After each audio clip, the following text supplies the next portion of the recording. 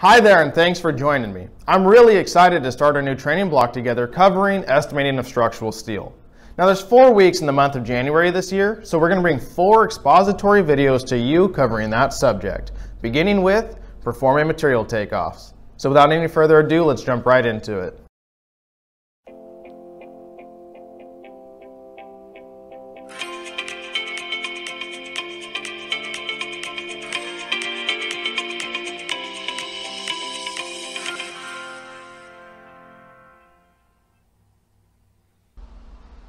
Now, performing a quality and accurate material takeoff is a several-step process, much like anything else, and I'm going to break those down and cover them with you today, beginning with a step that I call mise en place.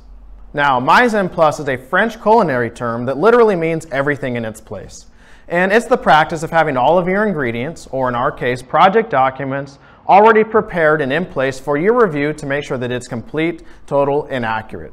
And here's an example of how it might look like for you. Project document preparation truly begins with project document segregation. Commonly, when you're invited to bid on a project, you'll receive a link to this information online that might have lots of it combined into single files or PDF documents. Take, for example, all of the blueprints might be in one PDF document called plan sets, or all the project specifications might be in one file that's called project manual. And you should thumb through these, and you should separate them out by the information as they apply to individual trades and disciplines. That way, when you're reviewing them in the future, it's easier to locate and identify and then use the information and details that apply within them. Additionally, when addendas or revisions come out that apply to only certain sheets or plan sets or details, it's easier to find and replace those, and that way you ensure that you have the most current and accurate information that you're working with. Plan set drawings have prefixes on them that can make it easy to identify this information by trade and discipline. For example, the architectural drawings usually begin with the letter A, whereby the structural drawings usually begin with the letter S, making it easier to find this information and combine them appropriately. In the same way, the CSI Mainmaster format helps with finding information in project manuals that applies specifically to your trade and scope of work. For example, the Division 5 is metals, and there are subsections of Division 5 including 05-1200, which is structural steel framing, 05-5000 metal fabrications, and 05-5213, which is pipe and tube railings. But you should go through the entirety of the Division 5 section and find all that applies to the scope of work that you intend to bid. By doing so, when you inevitably need to reference information contained within one document while reviewing another, it makes it much easier to locate and then use this information in a timely manner.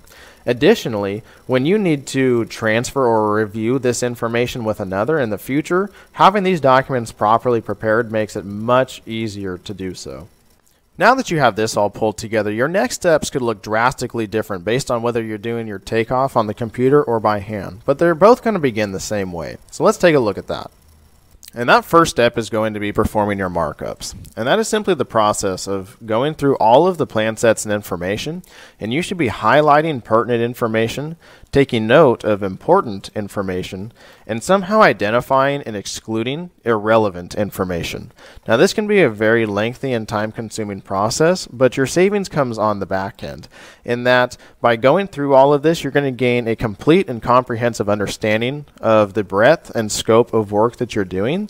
And when it comes time for you to start doing your takeoff, your documents are already prepared in that you can identify what it is that you need to do and need to pick up versus what it is that you don't need, and therefore that review and takeoff process is going to be far more expedient.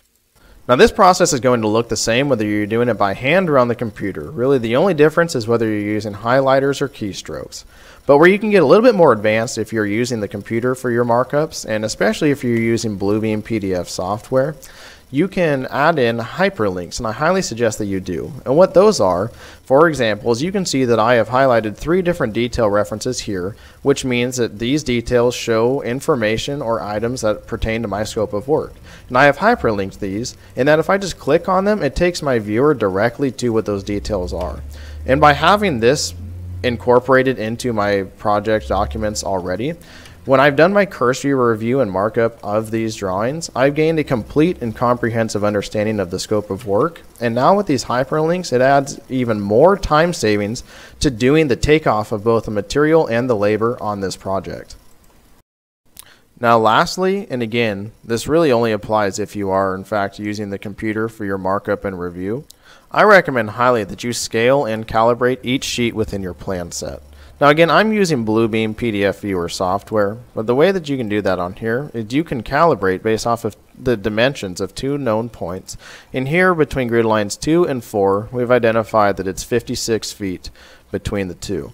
And if I calibrate this drawing to show it as such, then when I pull a length dimension based off of what I've just calibrated, it's going to show that I have 56 feet between those two grid lines. But that also applies to any given dimension that's on here.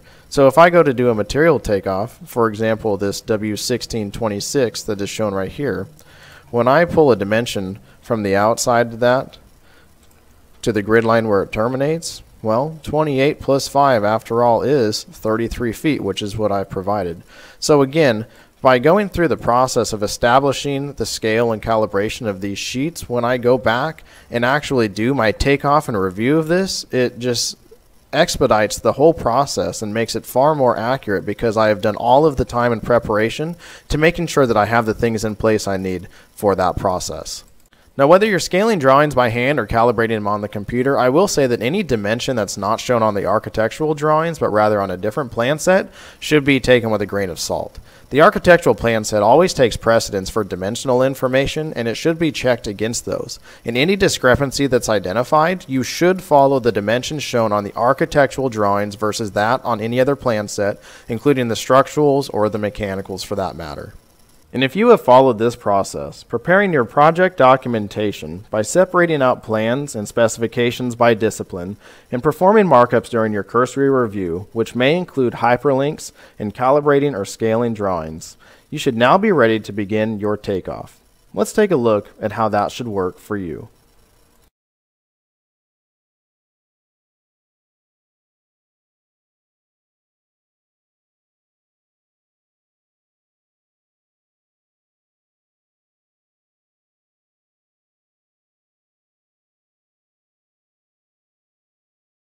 Welcome back, and next we're going to take a look at actually performing the material takeoff. Now, because we've already invested our time and efforts in preparing all of our project documents and performing that minus and plus, this process should be fairly quick and painless. However, it's important that we ensure that we're both complete and accurate in our takeoff. So let's begin.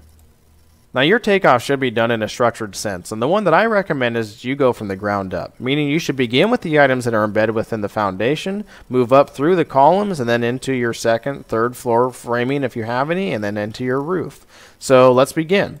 So again, if you are going to start at the lowest level, you're probably going to start with the anchor bolts located at your columns. And if you're taking a look at these, and if you have these details hyperlinked as conveniently as I do, then you can just follow them along and find the information you need. Here I have quantities and sizes for all of my anchor bolts, and I'm going to do the takeoff of that. Now, if you're doing your takeoff by hand, you can simply be writing this information down, let's say on a notepad, and if you're doing this on the computer, well, depending on the program you're using, there's a multitude of different ways that you can get the lengths and quantities and grades of this going. Additionally, on the foundation plan, I'm going to have the column sizes located here.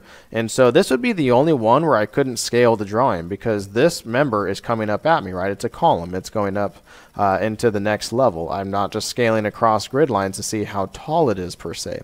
And this is a good and interesting stopping point in that when you're looking for elevations, you should always reference this information off the architecturals. So in this sense, here on the eastern side of the building, I have all of these columns located here. And I'm going to go to the architecturals, and I have this sheet so opened conveniently already so that I can look at this building section view right here and open that up. And I'm going to look to the eastern side, which is over here, and I can find the different elevations of this roof structure. Now, those columns and if I match this with the grid line locations of them, are supporting these 3 glulam beams that are spanning that distance. And the roof is sloped, which means that the elevations of those columns are going to be different.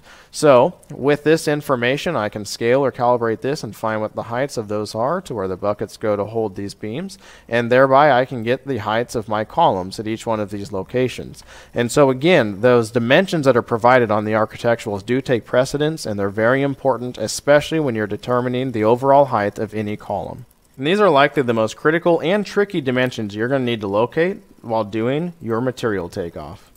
Now the following pages and the information and detail references shown on them are going to provide the information you need to complete your material takeoff. And again, all we're getting is an account of what materials and what lengths, sizes, weights, and or quantities that occur within this job. And making sure that you have this done entirely is really imperative to pricing it appropriately. One of the immense advantages to performing your takeoff on the computer is you have some accountability for which members it is you've accounted for. Take, for example, these beams at the skylight opening framing here. If I do a takeoff on this beam, you can see that it's been properly identified as such. Whereas if you're doing this takeoff by hand, you're probably just going to be highlighting these lines and writing the information down on a notepad. Now, in the event that you highlight a line and forget to write down that information, well, you really have no way of identifying your error, because on your plan set, it's going to show that you had that in your takeoff, even though it's missing from your takeoff information. Whereby if it's on the computer, there's really no way to miss it. If the line's there, then I have the beam. If I don't, then I didn't. So I can go back and find errors, if any, and hopefully, and ideally, you would find, locate, and account for those before you even perform your bid. Additionally, I'll note that an immense advantage from having already done your markup and review of your specifications before performing this material takeoff is that you should be familiar with any particular product requirements that might be stated within those from certain manufacturers or product numbers, odd grades, or how they need to be sourced. You should know that while performing your takeoff so that you don't then have to go back and alter that information upon its discovery, because you should already be familiar with it because you performed a proper Meisen Plus. And next, we're going to prepare the nesting of our materials according to our takeoff. Now, all steel materials are sold at different minimum and maximum lengths and at different intervals. So the process of nesting is accounting for the drop or the lost materials you're going to have to purchase anyways in order to fabricate your assemblies. Because the reality is you're not going to buy them at the exact lengths that you need. So you're going to have some waste, and we need to know what that is. Now what I've done for our example today is I've completed the takeoff of the high roof area of this building. And you can see on my markups all the different beams and lengths and sizes on there. And down here I have the summary of exactly that takeoff. Now if you've done yours by hand, then it's just going to be the notepad or the sheet that you have next to you with all that information written down. But if you're also doing your takeoff on the computer, you should or likely have a way of exporting this information, probably in an Excel format that's useful for you. I'm going to export this information in a CSV or comma separated values file, and it's going to open up in Excel. And this is going to give me a summary of all the information within my takeoff. Now this particular format gives me an awful lot more information than what I actually need on here, so I'm going to remove most of this for our sake. And now I also find it best to actually align these by similar shape and size, and which is what I've done now. So I rearranged this so that according to the beam sizes, starting with the smallest and then going to the highest, it's all going to be in order. So I can see all the quantities to the left, the sizes of the actual material, and then the lengths of those, and next to that would be the grade. So I can go through this and I can look at these lengths, and knowing what the lengths of these are sold in, I can combine these to see how many of these I can get out of say longer members that can be purchased, or what size members it is I need to purchase to make these even out of minimums. But by this I can compile a cut list and an order sheet, and I can send that to a material supplier so that I can calculate and account for the cost of the drop materials that I have within my material takeoff. And by following all this, you're going to be well positioned to have a comprehensive understanding of the project, have a complete and accurate material takeoff, and account for even the waste of the material you have to purchase to fabricate this job. Thanks for tuning in today. If you enjoyed this video, then be sure to give it a thumbs up, and then check out our website where you can subscribe to receive videos like this every single week, bringing you only the best in steel construction education. And while you're there, be sure to check out our list of courses, providing you a deeper and more intensive study on topics just like this one. You see, here at the SPC Group, it's our mission to help you know the most so that you can do your best. And finally, if you should have any questions or concerns about where you're going to spend eternity and you don't have a personal relationship with Jesus Christ, feel free to reach out to me and I'll be glad to help you with that too. Thank you and God bless.